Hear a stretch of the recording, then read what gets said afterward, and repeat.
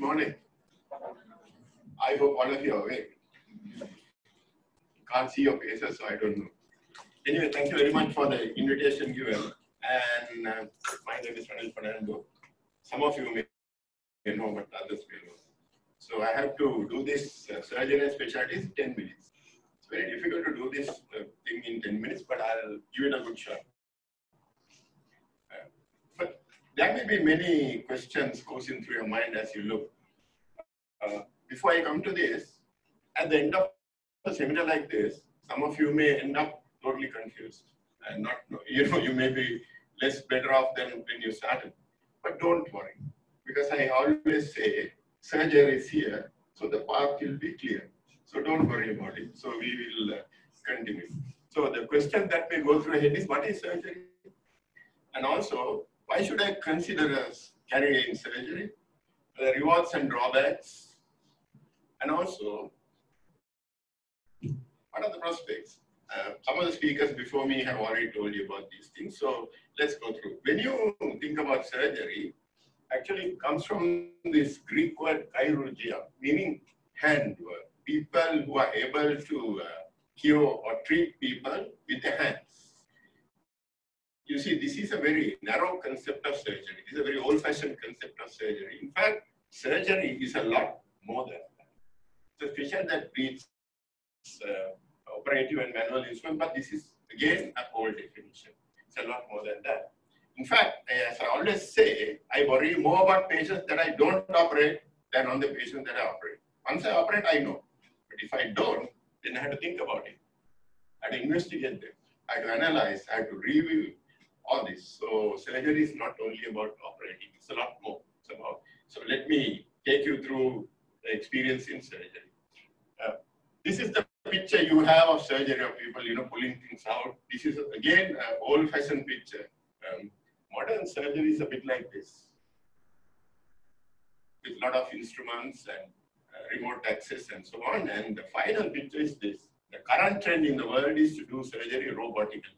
I'm not entirely sure that this is an essential component in a surgical career in Sri Lanka, but that's the way the world is moving, robotics. The main problem with robotics is the cost, but otherwise it's a good operation for certain things. So there are many areas in surgery. I think Himani has already told you some of these things, but these are the general things. You have general surgery, orthopedics, trauma, urology, and so on. I don't know, I'm not going to go through this. Some of these things are no longer valid because, for example, transplantation is no longer offered as a separate thing. Transplant is always joined to something. And then there are the others, orthopedics, ENT, eye, and so on. So there are many areas in surgery that if you do not want to do a particular thing, then you can opt for something else. So there are many opportunities in surgery. Why do you want to choose it? Because it's a challenge. When I started, had no doubts that I wanted to be a surgeon. As I tell medical students, can anybody imagine me as a psychiatrist? They will get worse, so I will leave. So one thing I will assure you, it's never boring. Most of the time it's unpredictable, particularly when you go to theater.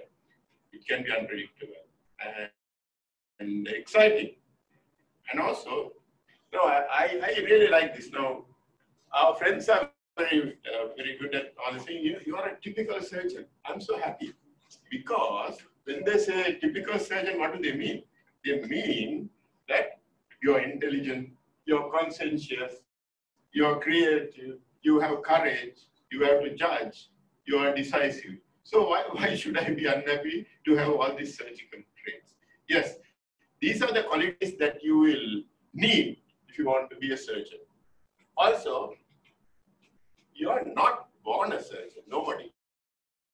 I guess some people will have some natural ability with their hands, but you are actually trained as a surgeon. So anybody with a certain degree of ability, intelligence, and decisiveness can become a surgeon. So please don't think. Females, yes, why not? If they are willing and able to work, why not? And manual dexterity is handy, but it is not a prerequisite.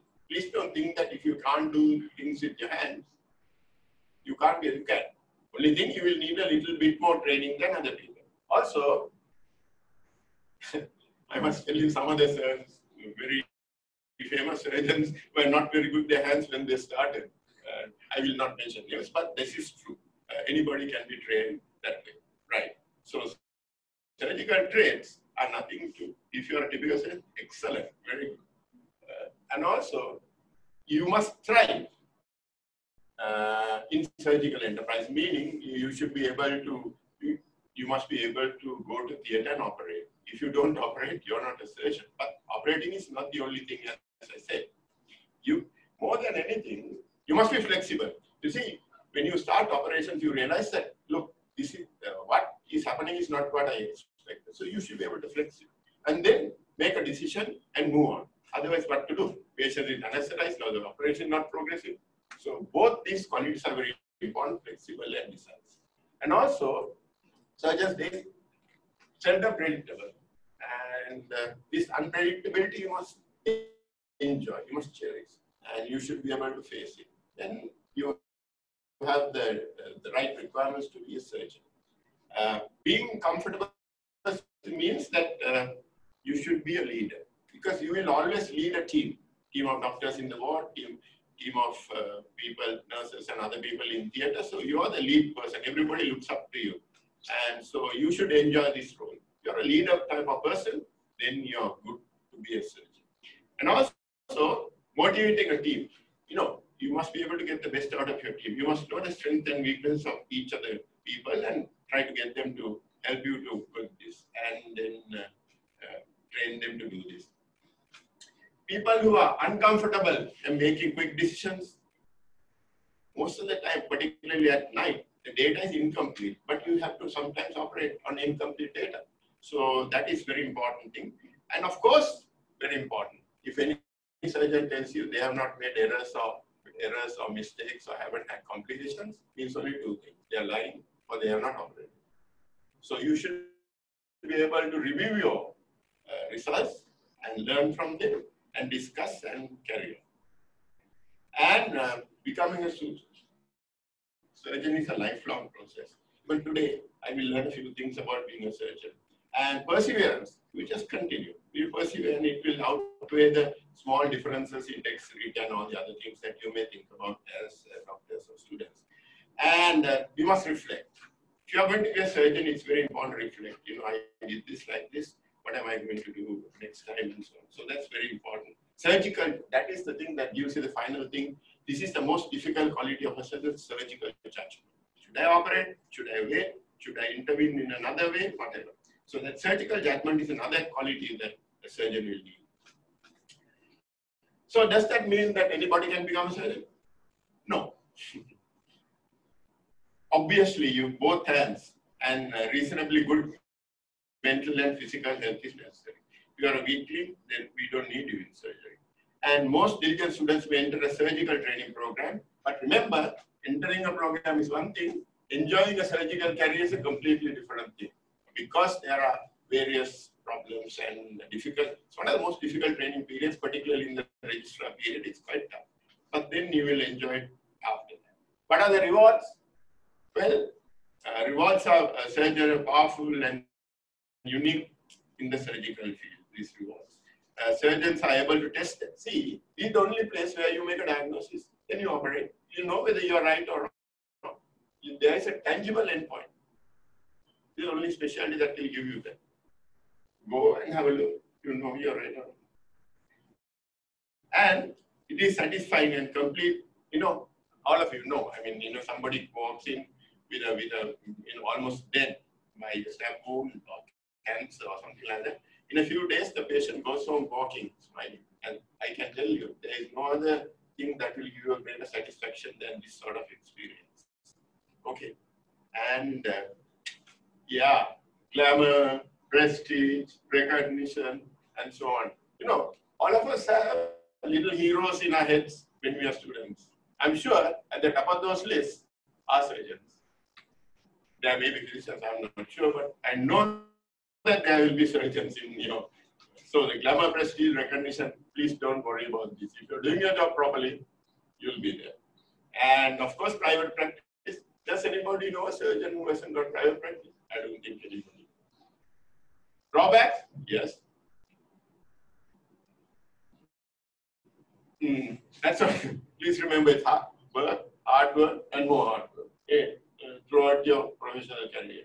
Lifestyle issues are always an issue, and that is little time of. Most of the time, your time is controlled by other factors, not yours. But then you will adjust yourself, and you know how to cope with this. You're throughout your life, you're on call. That's something that you must all remember. There are other specialties, but surgery particularly, you're on call. Family life may be affected. I'm not talking about my personal life, but I'm saying family life may be affected. The spouse dissatisfaction, again, not about my spouse. This is about general. Medical, of course, you operate and people expect results. And when things go wrong, you may be vulnerable medically, particularly it's an increasing trend in the country. But that is nothing to worry about. If you are doing your job properly and if you are offering the best, then people will understand. And be honest with people, then it will be okay. And after these complications, you see, you are only supposed to transplant the hair. So anyway, so these things happen in surgery, so it doesn't matter.